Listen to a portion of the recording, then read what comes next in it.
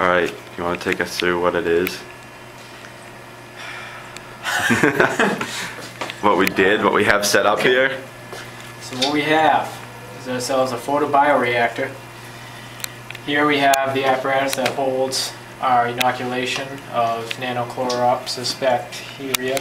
Algae, sorry. And what this device is right here up top is the aerator.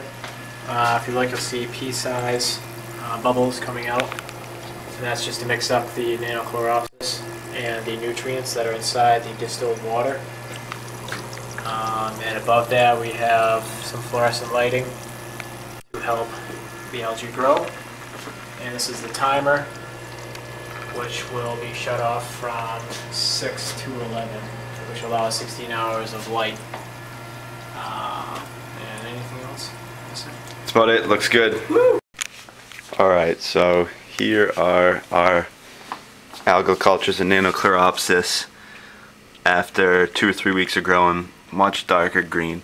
And this is the one we've been just taking samples out of because we're trying to find a way to get the algae out. Dan bought a big 1 micron pore size sock filter that's supposed to be used for algae, but I'm guessing maybe macroalgae or algae that don't have such a small cell diameter like Nanochloropsis, because Nanochloropsis cell diameter is between 2 and 5 microns from what I've read. And so we finally were able to use sodium hydroxide to flocculate the algae, and as you can see, just within 5 or 10 minutes it starts to settle to the bottom. These have been sitting for 24 hours, but it does almost the same thing in 10 minutes. And we poured a little bit out onto this 1/2 micron filter sock, and just to see if we could get anything left in the morning after it dried, and you see that we do have a little scrape of algae, Nanochloropsis. So, and this was only with about maybe 100 mils of water, and we have over 10 liters here, so we should be able to get enough to do a decent sohxlet extraction.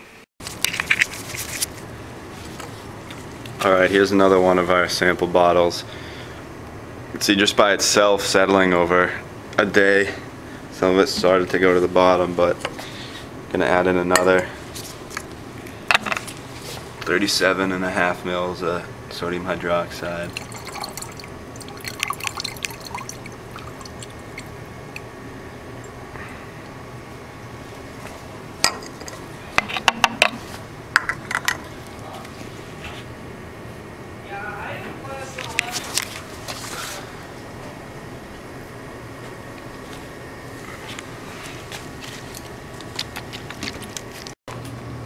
We've got some serious flocculation here. Got an algae nebula. This one's basically separated.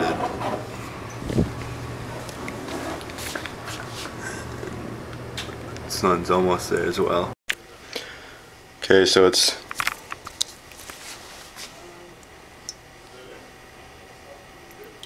(7:01 p.m. December 9th. We have, it's down to about there, filled with algae water, and we're gonna let it drip overnight.